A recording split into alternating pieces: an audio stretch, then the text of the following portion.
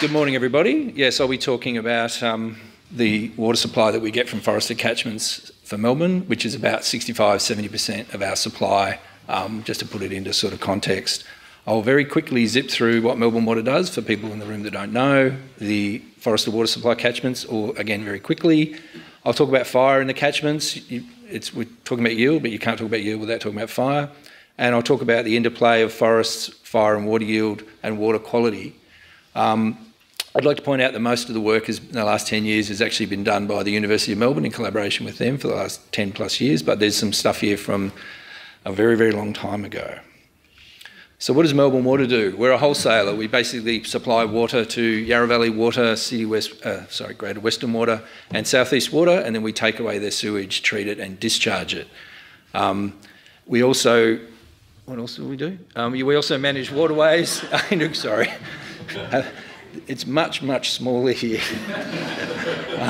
We also manage waterways, drainage and flood management, which a few people are not very happy with at the moment. So this is, again, going to be the rapid fire shot through the catchments and how we supply them. The green areas are the protected catchment areas, and the easiest way to think of how the water goes to the system is it goes from east to west. And it's not working. Yes, it is. So it goes from Thompson via tunnel to Upper Yarra. I apologise to the people online, you can't see the laser pointer. And from Upper Yarra, it goes down 2 conduits to Sylvan. Along the way, it picks up water from O'Shanassy, Armstrongs, McMahon's and Starvation Creek, and also from Corranderk, which also goes into Sylvan. Once it gets into Sylvan, it gets distributed to the rest of the system. This is all done by gravity. I'm not going to talk about the rest of the system except to point out Wallaby Creek, which is up through here. And also we pump out of the Yarra at Yering Gorge, which is between Yarra Glen and Warrandyte, and pump into Sugarloaf Reservoir. But because all this catchment above here is open and there's lots of viticulture people and about 12 million septic tanks, I think, we have to fully treat that before it goes into supply. This is the classic PR shot of what our catchments look like, all forested, exactly what some of them don't look like that, but that's what they generally look like. We're a bit unusual. Most of our water is unfiltered. So 60 to 70% of our water supply is unfiltered because the water quality is good enough and very, very good. So we have a disinfection only system, and that's partly because there's restrictions in access to these catchments. There's no recreation or limited recreation. There's no habitation, no mining. Soon to be no logging, and logging is essentially finished in the Yarra Valley already. So that's very unusual these days. Now, I put up the land tenure pie chart because a lot of people are under the impression that we directly manage these catchment areas, which is around 155,000 hectares. We don't. Parks Victoria manage the bulk of it. Upper Yarra, for example, is a national park. We have a significant say in what goes on there because under the Parks Act, water is of paramount consideration. DECA manage all the state forests, which is the tributaries and Thompson. The other thing I'd like to point out is that pie chart does not include any private land in the mid-Yarra, and we can theoretically take water from the Goulburn catchment, although we never have. So what do you get for keeping all the people out? The first thing you get is you reduce your fire starts by at least 50% in catchment. I noticed someone put up 75% yesterday. I was trying to be nice and conservative, not too provocative. I've certainly seen numbers as high as 94. But there's a significant reduction in fire. Notably, a lot of fires that impact our catchment start outside the catchment and sweep through. You get a significantly reduced pathogen load. The best way to catch a human disease is from another human. So if you keep the people out, it just breaks that nexus. We get no or limited zoonotic transfer, because particularly by keeping cattle out, cattle are not very good. And because of that, we have a chlorine disinfection system that essentially is aimed at bacteria to counteract the bird activity on the reservoir, which is primarily Campylobacter. So the graphic to the right is the E. coli data for the last 12 months. I just grabbed it. E. coli being an indicator of faecal contamination, not usually a pathogen in itself, although it can be. The dark blue bars are at Yering Gorge, where we pump out of the mid-Yarra, and the pale blue bars are the Upper Yarra water where it enters Sylvan, so it's at depth going into Sylvan. And you can see, and you probably can't see, but the average E. coli for Upper Yarra is 7 coming in for the last 12 months. I might have got lucky with the last 12 months, but nonetheless. But even so, the maximum E. coli is quite low, and this Upper Yarra So the Yering of 1,000, my suspicion is that's the top of the assay as opposed to what you actually got. This gives us a very low cost, low energy water.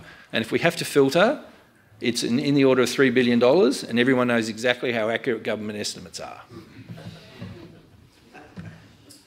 So the two catchment types, we have ash eucalypt forests and mixed species eucalypt forests. For those that were here yesterday, a lot of people have been talking about them. It's roughly 50-50 split. Each type has a very different fire response, very different water quality and water yield responses. One of the things I should have said before is you cannot disentangle water quality from yield. You can have plenty of water, but if it's filthy, you've got no yield. So you need to not disentangle them, and a lot of people do. 80% of our stream flow comes from the ash forest. So that's where a lot of the research work has been concentrated. Just to give you an idea of the distribution, because when you say 50-50, everyone imagines each catchment sort of 50-50. That's not how it works. For example, O'Shanassy here, dominated by the ash, that's the blue colours. The red are mixed species forests. You can see Thompson and Upper Yarra have got more mixed species than ash, but it works out to be roughly 50-50. When you burn a mixed species forest, a few people put up photos yesterday, you get regeneration through epicormic budding and epicormic shoots. The trees look furry. So this is from photos from 2009, and that's a close-up. Mixed species tend to occur at the lower, drier areas. One of the reasons we don't get much yield. They're quite tough. They're hard to kill. There's no significant yield in a mixed species forest post-fire. It is there, but it's a small percentage of a small percentage, and we generally neglect it. Until recently, we had no evidence to know whether that was reasonable or not. Because the trees don't die after fire, you end up with a mixed age class forest. So you have trees of a whole lot of different ages. So if there is a different tree water use as the tree ages, you're not going to see it as much because it's basically spread over a whole lot of different age groups. The issue we have with mixed species forest is water quality. It carries nearly all of our water quality risk, unfortunately, through a process called debris flows, which I'll talk about at the end. In contrast to this is ash forest, Wallaby Creek after the 2009 fires. All the ash trees on the left are dead, but at the base you can see a large amount of seedlings. The photo to the right is Richard Benyon, one of the researchers at Melbourne Uni. He's a couple of metres off-road, and Richard is not particularly short, but that's about 1.7 metres or something tall after 15 months or so. And ash regenerates very, very vigorously, tens of thousands to hundreds of thousands of stems per hectare. The literature quotes it up to 1 million. I've never seen anything like that. But anyway, that can be very, very vigorous. All the trees are the same age, so any water use signal is highly amplified because all the trees are the same age. They're highly fire sensitive compared to the mixed species, and they can have very significant yield losses post-fire. In contrast to the mixed species, there's essentially no water quality risk from the ash. These are broad generalisations, by the way. One of the things I point out to people, because a lot of people who don't have a lot of experience with fires think that all fires give you the same sort of burn outcome. That's not true. This is Wallaby Creek in 2009 on the left, sorry, versus Maroondah in 2009 on the right. And you can see, same fire, very different sort of impacts. And that's quite important. Fires are highly heterogeneous. Okay, I'll talk a bit about ash and the yield issues in ash. This is a very long studied area, so I'm going to start in 1939. This will only take 2 or 3 hours, don't worry about it. So the 39 fire, you can't talk about yield for Melbourne without talking about the 39 fire. It burned a large part of the state, several million hectares. One thing I will point out is we now have significantly better mapping, which is kind of nice because it was 1939. You can see on the right, this is again the 2009 fires. The resolution is significantly better, and more importantly, or as importantly, we're getting fire severity. So we know how hot each part got burnt now. So after the 39 fire, it was noticed very quickly that yield started to drop. And everyone started panicking if you're a water supply depending on surface water. It's a completely reasonable response. A whole lot of experimental catchments were started in the Maroondah catchment, North Maroondah and Corranderk, and the majority of those are still running today. They're looking at the impact of logging and also the impact of fire. And the reason you're looking at that is because fire and logging at the same scale gives you the same yield impact. So if you cut down the same number of trees, 100 hectares of trees, or you burn 100 hectares of trees and you get the same regeneration, you'll pretty much get the same yield response. So you can see there's a quite dramatic drop in yield and John Langford in the mid-70s published the first paper that I'm aware of, showing this very dramatic and, more importantly, very sustained drop in yield. So in the 1980s, George Gazira was working at the MMBW. Back in those days, George is now the Emeritus Professor of Hydrology at the University of Newcastle, well regarded in the area and a nice guy. And he came up with this now infamous or famous, depending on which way you look at it, curve showing the major reduction in yield post-fire, dropping from 1,200 millimetres a year to around the 600 mark at age 27, with a very long recovery limb. So fires tend to hurt you for a long period of time. The problem with the curve is that while it answered, are we getting the yield back question and how long, it's been generally misused. It's been pretty much mangled, and a lot of people have misused it quite dramatically. I've seen some very inappropriate uses of it. So I'll just go through it a little bit. There's some really big key assumption in there. It was fitted to the 39 fire, derived from the 39 fire and the pre-39 fire conditions, nothing else, which is fine because that's what he was asked to do. It assumes you've got 1,200 millimetres of old growth runoff all the time. We got lots of sites where it's lower and some sites where it's higher. It assumes all the catchment is ash and burnt hot with really good regeneration. That's rare. We got lots of sites where they get burnt and the regeneration is poor or very patchy, as was pointed out yesterday. Having said all that, it's a really nice, elegant piece of research. It's really well done. And it gives you a very simple, single variable, easy to use model which uses forest age as the main X variable. So people really like it because you can throw it in a spreadsheet and have a model up in about half an hour. It doesn't have any forest growth dynamics in there. There's nothing in there about regeneration density. There's nothing in there about thinning. I should have mentioned that those very high density regenerations, they thin out very, very quickly from tens of thousands of hectares to tens of thousands of stems per hectare to 30 or 40 or 50 at age 200 or so. So they can dramatically thin. The other little thing is when I started in this area many decades ago, the line was fire kills ash. It was a blanket statement, and that's not true. After the 09 fires, we had inventory work done in O'Shanassy, Wallaby Creek and Maroondah, and the Maroondah, which is a very cool fire, the ash mortality was notably lower than we expected, and as you would expect, ash mortality is actually a function of fire severity, which intuitively makes sense, but previously was regarded as all ash dies with fire. The other thing is all those experimental catchments I mentioned, none of the data reproduces that Gazira curve to the same extent. Most of them show an increase in yield post-logging or post-fire, then a decrease. Some of the decreases are much smaller than 50%.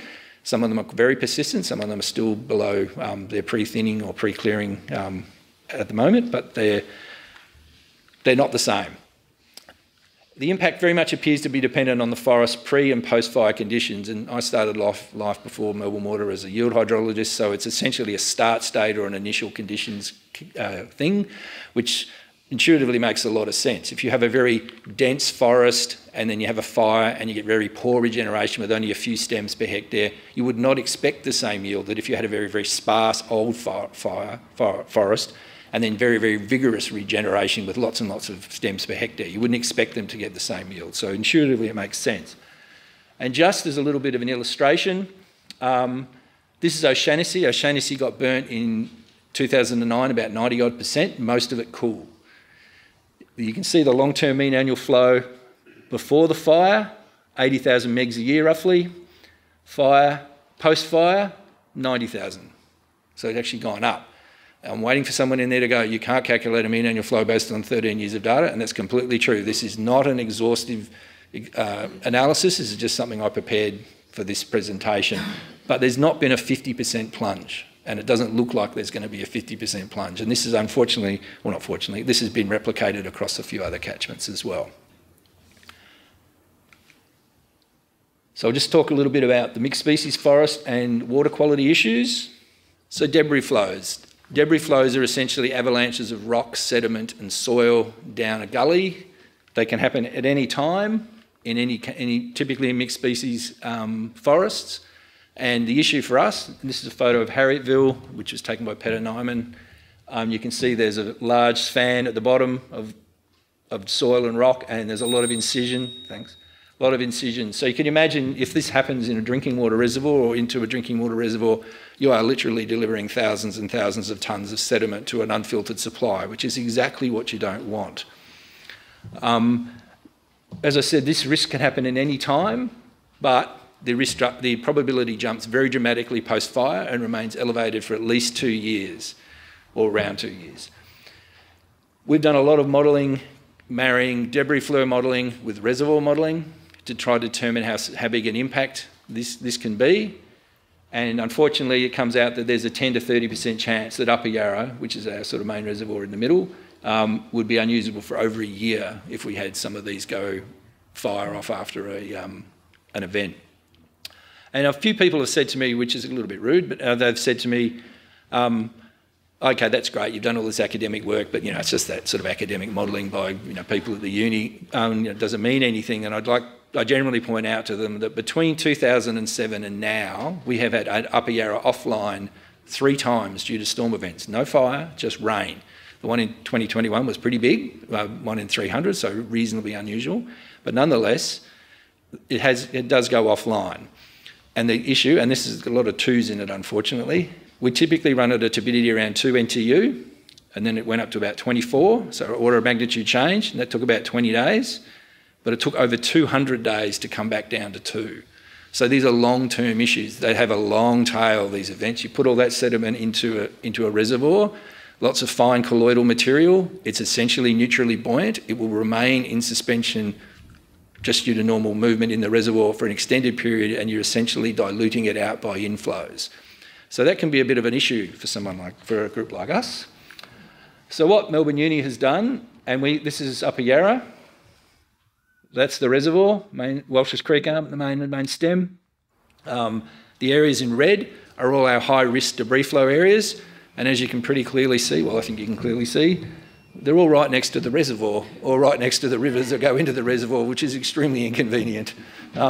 So we haven't been very happy about that. So we've been looking at mitigation options, preventative options, rehabilitation, things like putting in debris flow nets. Debris flows are a worldwide phenomenon, they're not peculiar to us. You can buy debris flow nets off the shelf from a crowd in Switzerland. So the issue here is obviously this is all national park. Dumping in lots of concrete and steel and posts and putting in lots of tracks is the sort of thing you just don't do in a national park. So that conversation is just starting now, looking at options like wood shred or other interventions to actually get everything under control. But we recognise that this is obviously has very significant other values from an ecological point of view, but we'd really like to mitigate them if we can. So I'm just going to finish up. The catch-all for this is we get really good water quality, which has got a low pathogen risk, what did I say? Low cost, low energy, because it's all gravity transfer. And the main take-home from my perspective is that we have a short-term water quality issue from our mixed species forests and a long-term, or potentially a long-term, water yield issue from our ash forest. So they're quite separate. And as I said, that if we did need to treat this, it's in the order of $3 billion, again, a government estimate, so it's always very accurate, and $40 to $50 million a year in operational costs. That's it. Thank you very much.